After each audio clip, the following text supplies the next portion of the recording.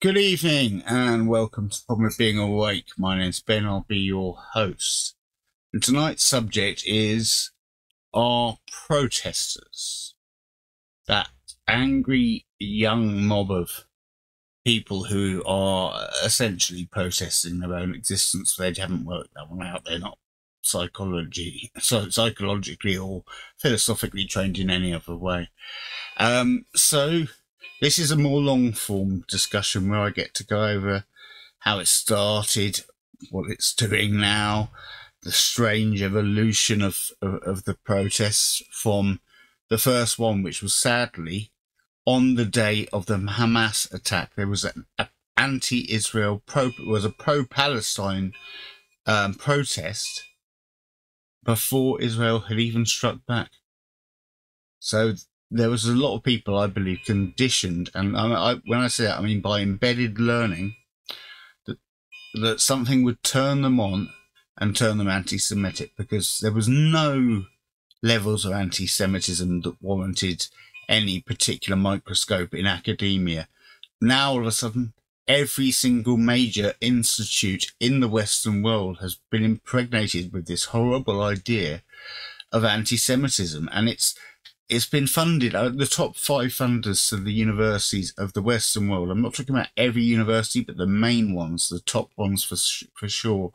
They rank Qatar, the UAE, of which Qatar's a part, but it's spent so many and tens of billions more. It's its own entity. China, you'd think they'd be first, they're third. Saudi Arabia, 4th. Don't trust them. You know, they've got too many, 195 crown princes or whatever. They're all dispensable. No one knows who's really running the place, and no one's ever going to meet them. So stay clear of them. Next to them, Iran. Now, obviously, problems with Donald Trump recently in Iran. We'll see what happens there. But that's what's been fueling our kids' education. And after lockdown, wokeness went on steroids. You know, it was so easy for them to roll through society with these surreal and completely out of touch with reality beliefs, and us have to almost, initially agree with them and try and appease them, and then get cancelled by them and attacked by them, and then learn that they're not of any importance, and facts don't care about your feelings, and that a man is a person who was born with a penis. No matter what happens to that man, that's still a man. A woman is a person who's born with a vagina. No matter what happens to that woman, they're still a woman.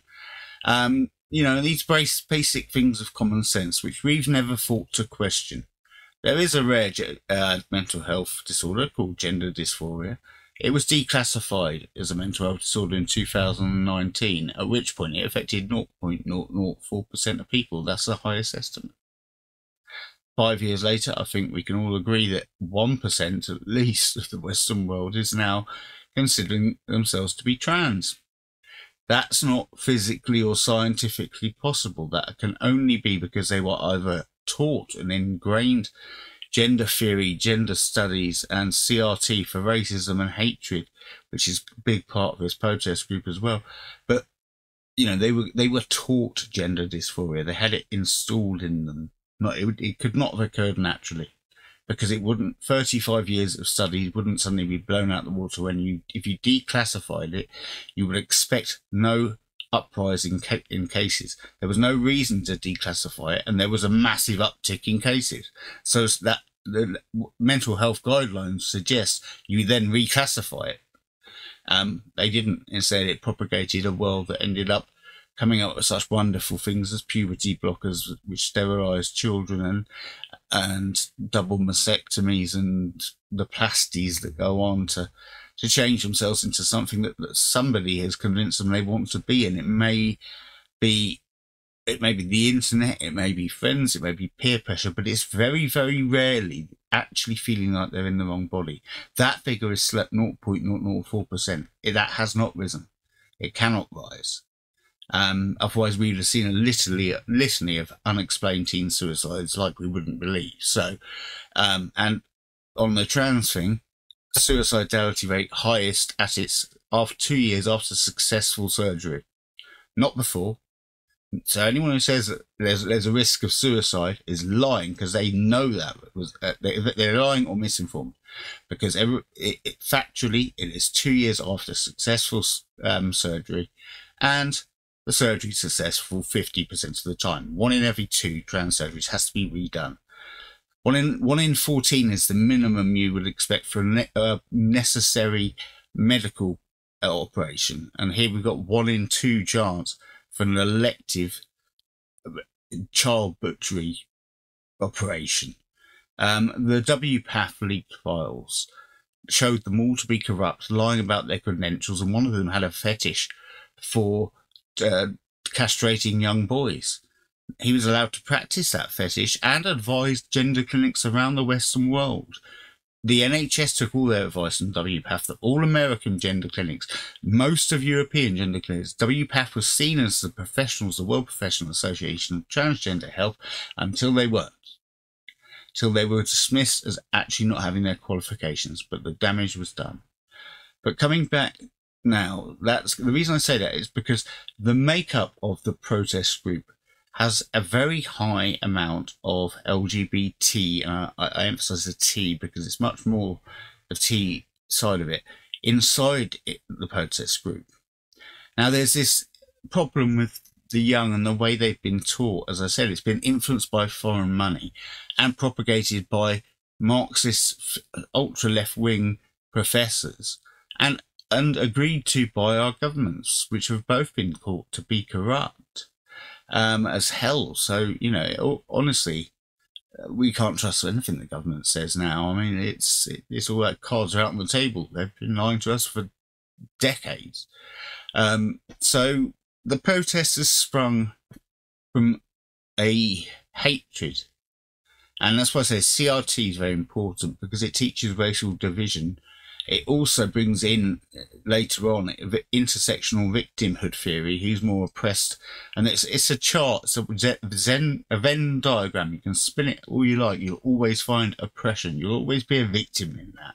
And the mentality that victimhood is the right way to go through life, and being oppressed is the right way to go through life. Therefore, you're morally superior for just getting out of bed in the day because you're a part of an oppressed, marginalised group. But your chances of success in life are as real as your chances of seeing reality, because that's not how the world works. And now Gen Z are entering the workforce. They're getting sacked in record numbers. They think they get mental health days. They get, you know, fuck off Fridays was one of them I've heard. Work less Wednesdays, all a load of crap from these youngsters, because they don't know what they're talking about. The biggest problem with Generation Z, and it's huge, is that they were the first generation of children to be not to be taught how to think, but to be taught what to think. And the woke ideology and everything that comes of it talks of tolerance and inclusion and diversity, but only if you're part of the minority groups it deems worthy. If you're outside of that, you're welcome to no tolerance. Absolutely no tolerance whatsoever. They are the least tolerant people on the planet. Antifa claim to be anti-fascist and anti-racist, yet every single action they've taken has been both racist and fascist. It beggars belief, but that's how nuts these guys have got. And, you know, I'm going to say two things: that how the world has, and this whole, the trans issue and the protest issue, I've really risen to insanity. Okay, on the protest issue, this year we had Veterans Day. The college protesters mourned it as Martyrs' Day. So they mourned the terrorists of Hamas and Hezbollah instead of the veterans that gave them the freedom that allows them to breathe on college campuses with high-class or middle-class parents and no real major concerns, and very, very privileged people who invented white privilege and started talking about it and saying everyone's implicitly or unconsciously racist as a psychologist. That's impossible.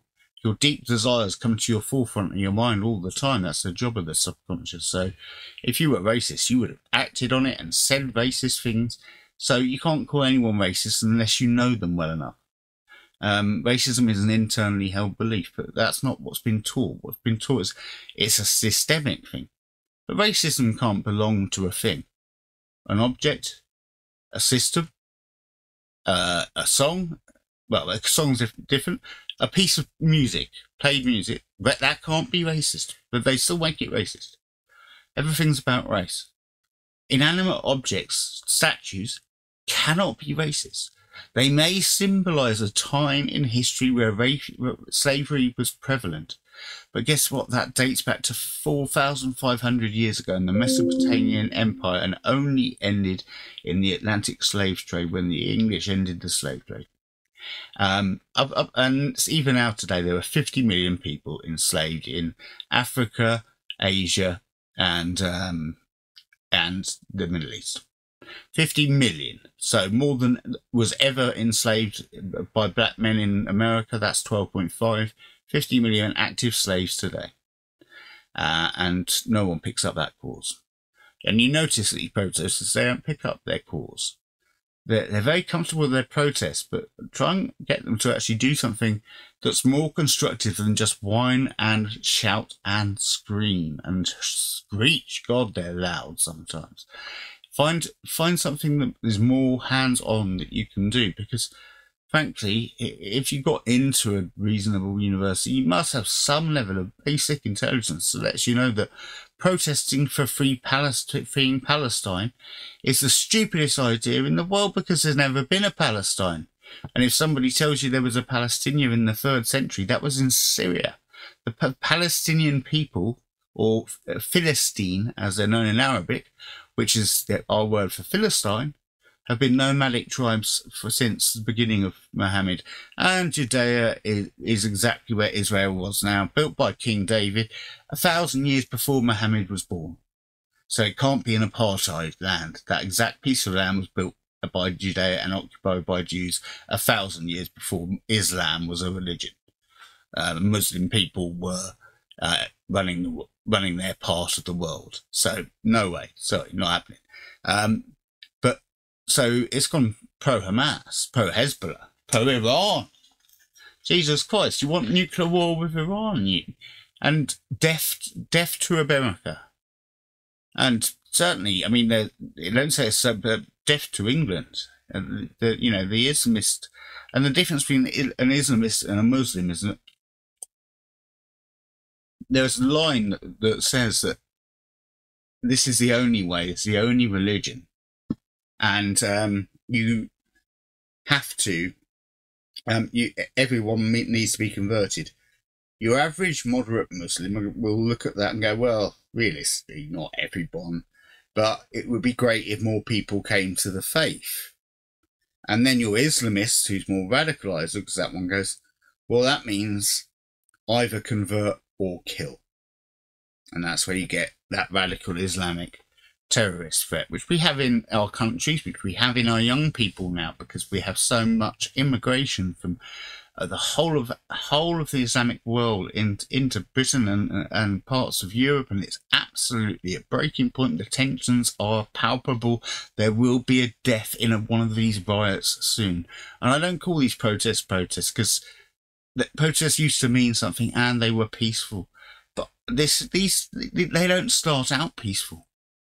And the Washington DC one last year, they started out the protest by throwing at things at the police.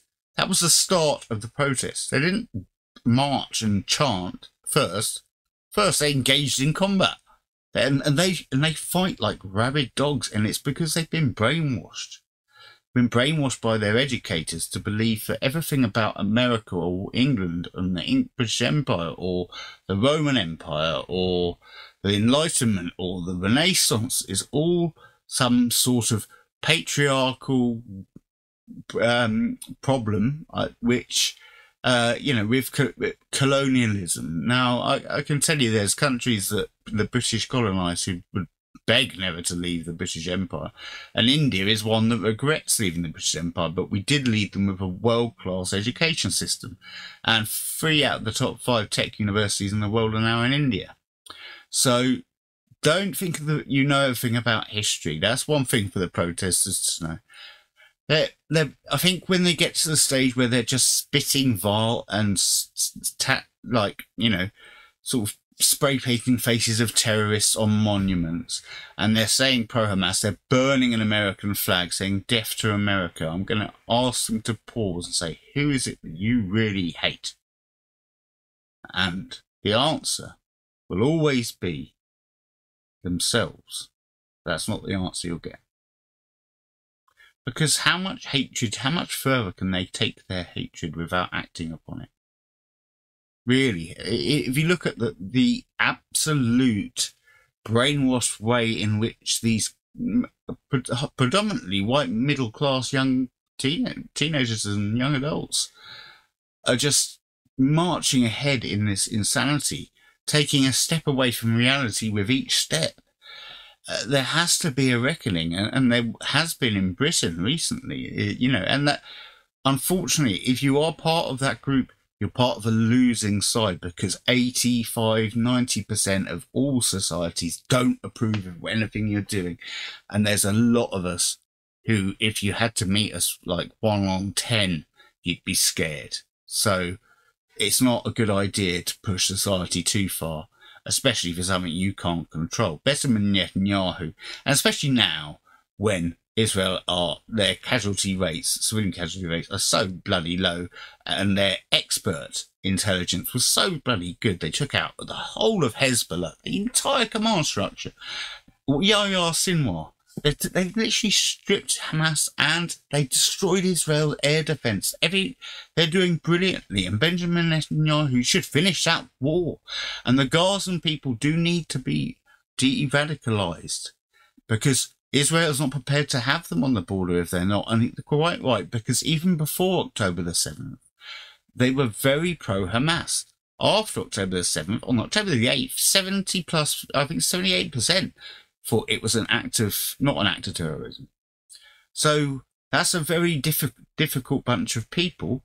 I understand it's horrible that so many of them have had to die, but it's, in terms of urban warfare, it's actually a fantastic military record by Israel, but it's all horrible. All dead innocent people are horrible.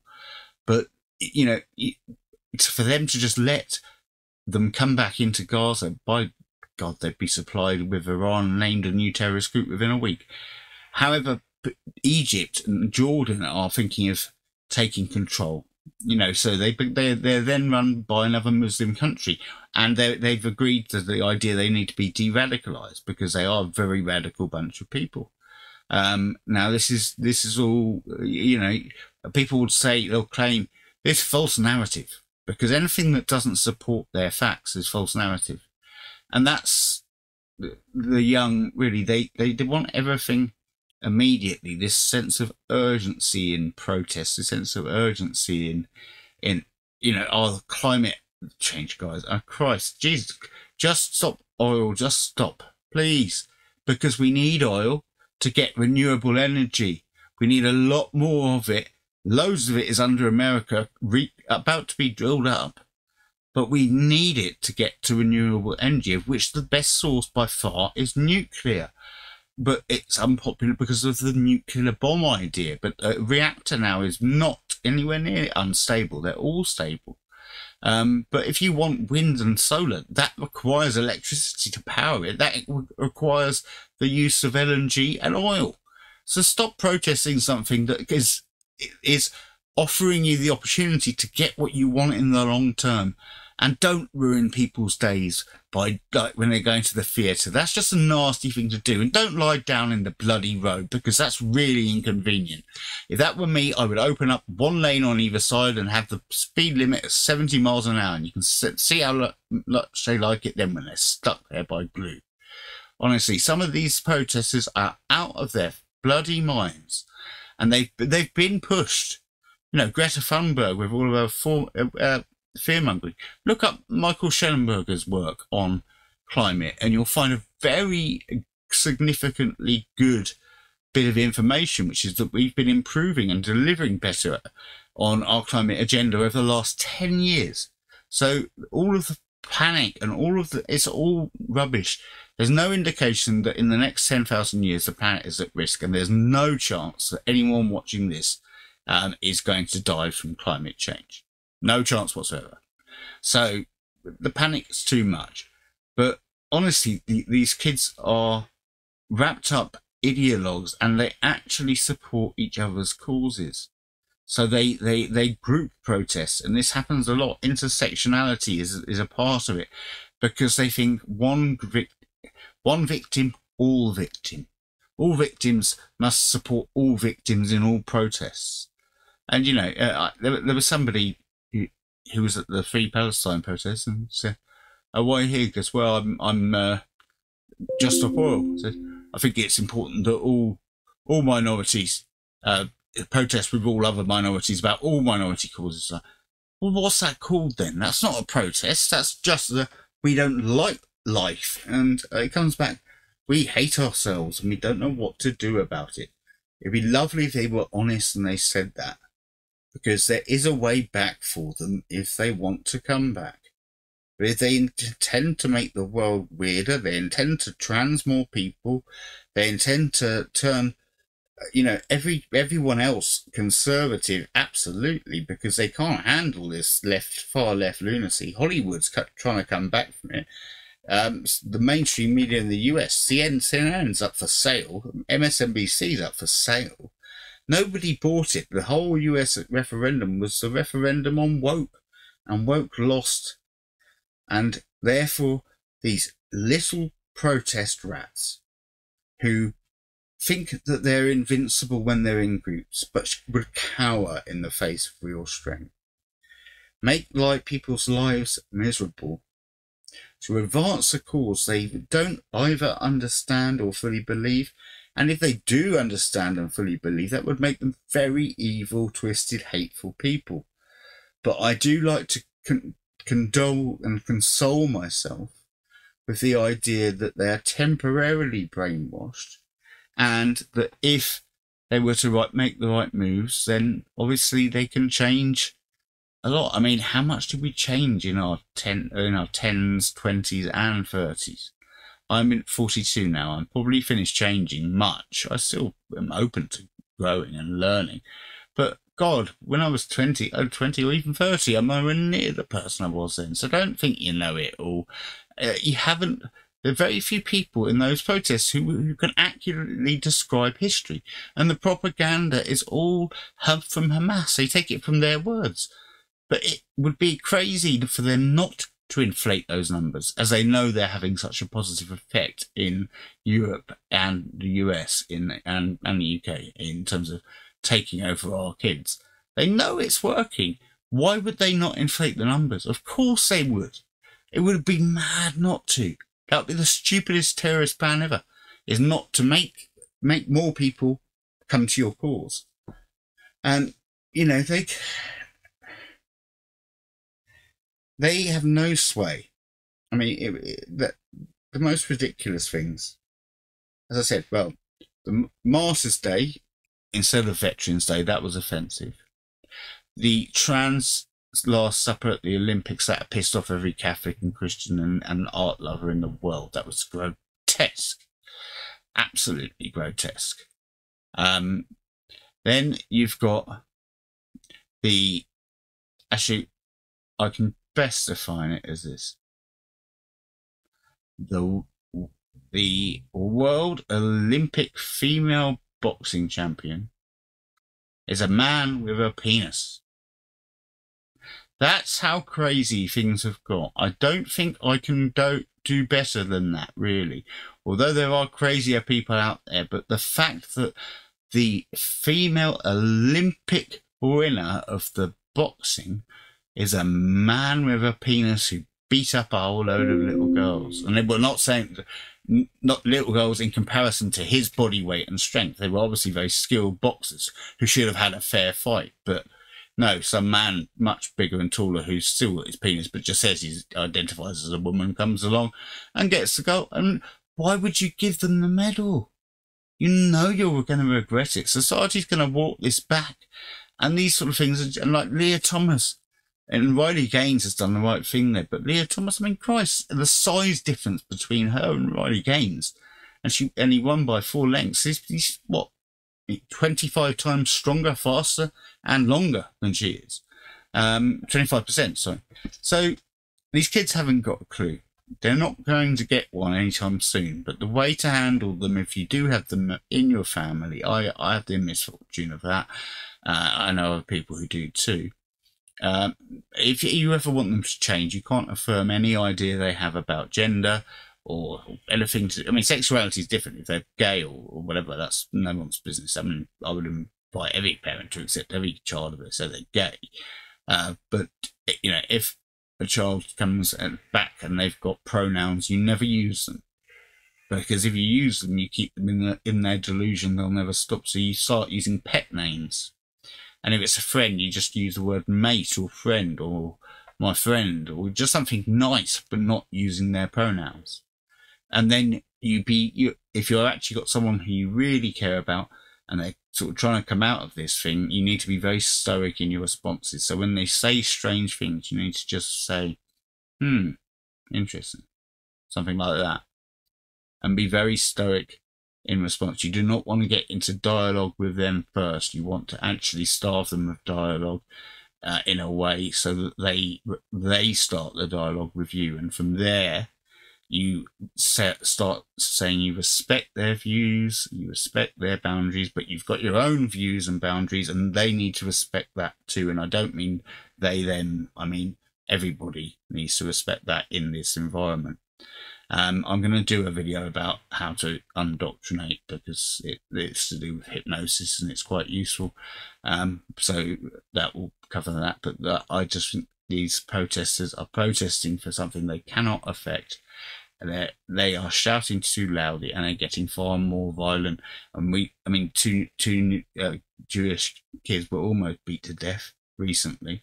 The first death has yet to come, but I think it's coming this year, if not early next year. And after that, I think quite a few more will follow with these protests if they're met with opposing force of people who disagree with them, which is what's happening. So I'll leave it there. Always a pleasure to make these long videos. Please see if you like the format and leave comments in the box area. All the YouTube jazz. Subscribe, like and share if you want to. And I'll be lucky this week and you be good. I'll speak to you soon.